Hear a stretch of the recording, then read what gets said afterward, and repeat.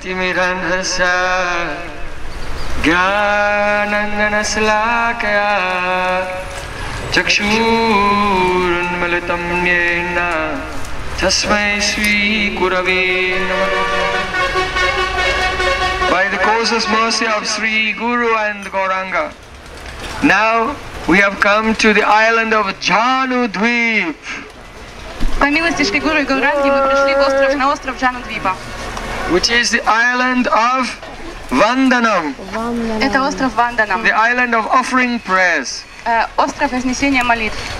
So this particular place is the ashram of Jahnu Rishi. It is marked by this big, very old banyan tree here. Marks the ashram of Jahnu Rishi. Это место ашрама Джану Риши. Здесь вы можете видеть старинное баньяновое дерево, очень старое, которое ориентир этого ашрама. There was a small temple here before, but now they're widening the road and they've knocked everything down. But luckily, the ancient tree is still here.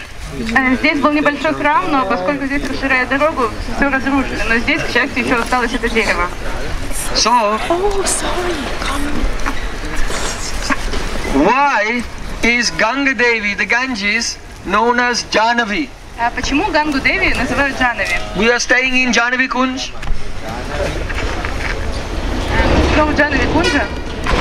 So Ganga Devi is named Jahnavi because she is the daughter of Jahnu Rishi. Ганга зовется Джанави, потому что она дочь Джану Риши. So in ancient times, the Ganga was flowing in the heavenly planets, but not here on earth. В старые времена Ганга текла на земле, на небесных планетах, но не на земле. So once there was a king named Bhagirath Maharaj. И однажды был царь Бхагират Махарадж. And one of his ancestors was named Sagar Maharaj. Одного из его предков звали Сагар Махарадж. And he had 60,000 sons. У него было 60 тысяч сыновей. And they were burned to ashes because they committed an offense to Kapil Rishi. Их сожгли дотла, потому что они совершили оскорбление Капилу Риши. So many generations in that family, they knew the only way to purify their ancestors was if the ashes of the 60,000 sons of the Sagar Maharaj were touched by the Ganges, then they could be liberated. И многие поколения их потомков знали, что вот эти вот 60 тысяч сыновей могут быть освобождены только если к ним коснется вода Ганги. So many kings in that dynasty prayed for Ganga Devi to come to earth. И очень многие цари в этой династии молились о том, чтобы Ганга Деви спустилась на землю. Sagar Maharaj, Angsumang Maharaj, Dilip Maharaj, they all failed. Сагар Махарадж, Ангсу Махарадж, Дилит Махарадж, они пытались, но потерпели поражение. But finally, the great king Bhagirath Maharaj, he was successful by worshipping Ganga Devi, and she agreed to, from the heavenly planets, to come down to earth. Но наконец великий царь Бхагират Махарадж, ему удалось убедить Гангу Деви спуститься на землю. But she said, when I come from the heavenly planets down to earth, I will flow with so much force, then the earth will be broken. Но Ганга Деви сказала, когда я спущусь на землю, это будет поток такой мощи, такой силы, что он разрушит землю. So Bhagirath Maharaj worshipped Lord Shiva. И тогда Бхагират Махарадж стал поклоняться Господу Шиве. And Lord Shiva agreed to break the fall of the Ganga by taking Ganga on his head. So Ganges would come from heaven, land on the head of Lord Shiva, and then come to earth. И тогда Господь Шива согласился ослабить поток Ганги и принять его своей головой. То есть Ганга Деви бы спустилась ему на голову, обрушилась, и с него уже на землю. So whenever you see a painting of Lord Shiva, you can always see the Ganges coming down onto his head and then bouncing off. Поэтому очень часто на картинах Господа Шива изображен вместе с Гангой, которая спускается к нему на голову, а затем как бы так отскакивает от него. It shows Vaishnavanam Yata Shambhu that Lord Shiva is a great Vaishnava because the Ganges is the water which washed the toes of Lord Vamandev when he stepped across the whole universe, and his toe pierced the covering of the universe, and the water of the causal ocean came in, washed his feet, and then came down. So the sanctity, the holiness of Ganges is because it's the Charnamrita of Vishnu in the form of Lord Vamandev.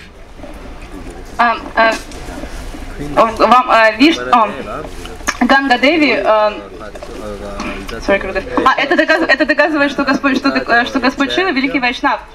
Потому что такое Ганга Деви? Это Чаринамрита Господа Вишну формы Вамана Дева. Потому что когда Вамана Дев сделал шаг и пробил оболочку Вселенной, это Причинный океан, ну, в общем, омыл его стопы, и дальше это спустилось на Господа Шиву. So then, the Bhagirath Maharaj, he saw that the Ganges landed on earth at Gangotri in the Himalayas. И тогда Бхагират Махарадж увидел, что Ганга приземлилась в месте под названием Ганготри. But the ashes of his ancestors were in Kapilashram. Но прах его предков был в Капилашраме. So he had to guide the Ganges from Gangotri all the way through India and down to the ocean, going past Kapilashram. Поэтому ему нужно было провести Гангу Деви самого Ганготри до Капилашрама.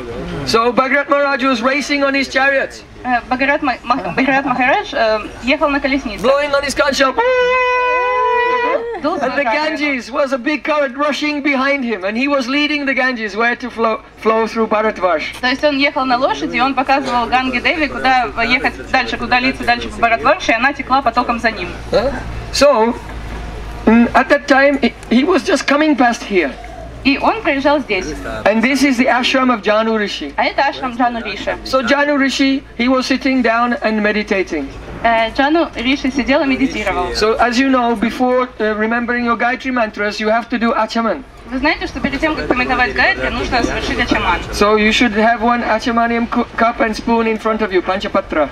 Поэтому вам нужна панчапатра. Это такая ачаманица и ложечка. So he was meditating, and the Ganga came and washed away the panchapatra, his achamaniya cup. То есть он медитировал здесь, и Ганга Деви пролилась сюда, и смесь просто свалила его панчапатру. So Jahnu Rishi opened his eyes and saw, oh, who has stolen my cup? Джану Риши открыл глаза и увидел, а кто украл мою панчапатру. And then in a moment, just by his mystic power, he swallowed the whole Ganges.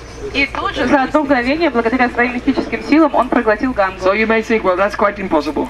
Но вы можете подумать, невозможно. How could he do it? Как это можно сделать? Harinam. The holy name as Achintya Shakti. У святого имени есть Ачинтья Шакти. So it was possible for him.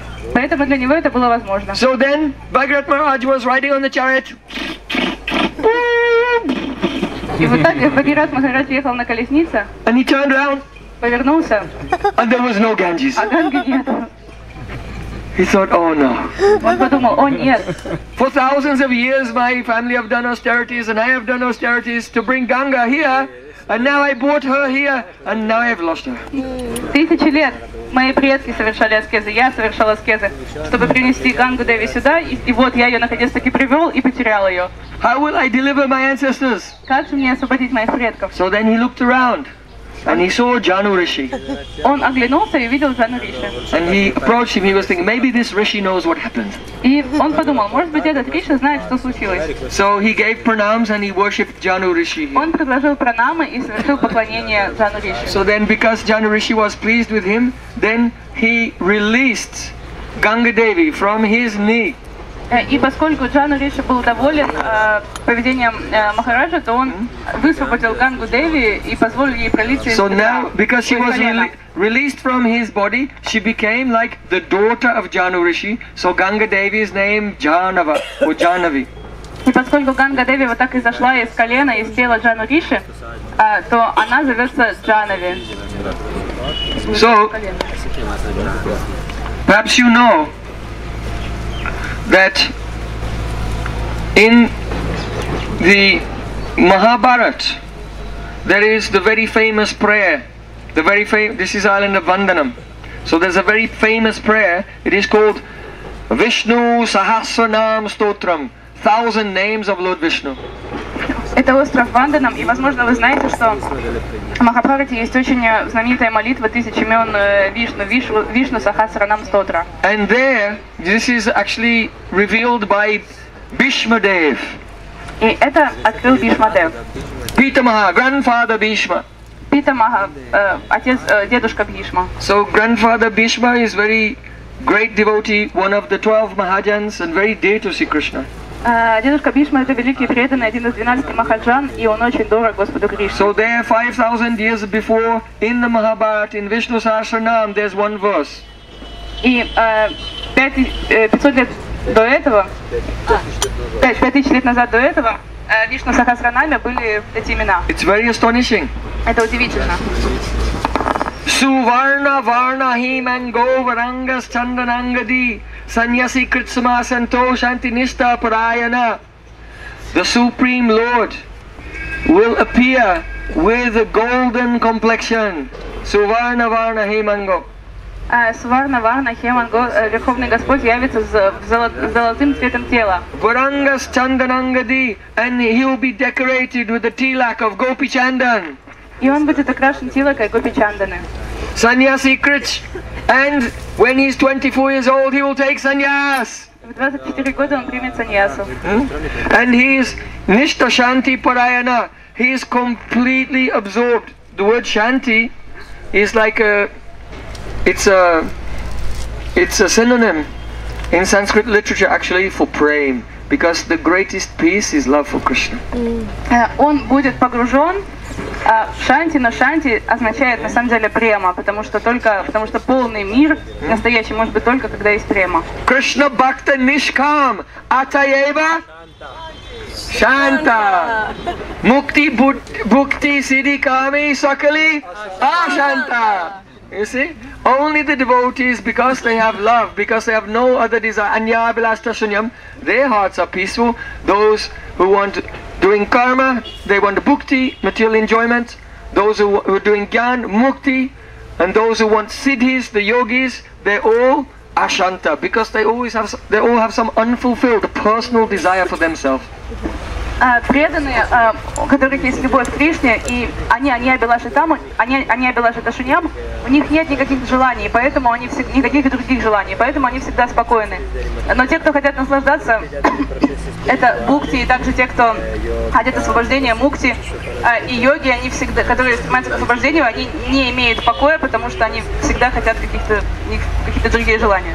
So you can discover the most supreme peace in the thunder of Madangas and the roar of Harinam. Поэтому вы можете испытать полное ощущение покоя, когда очень громко играют мариданги и слышится Харинама. So one may ask the question, how is it possible that Bhishma Dev, 4,500 years before Chaitanya Mahaprabhu, is describing the beauty, the form and the pastimes of Chaitanya Mahaprabhu in the Mahabharata? How is it possible? Можно спросить, как это возможно, что 4500 лет до явления Махапрабху Бхишма Дев описывает, дает такое точное описание Чайтанья Махапрабху в Махабхарате? Because perhaps you know who is the mother of Bhishma Dev.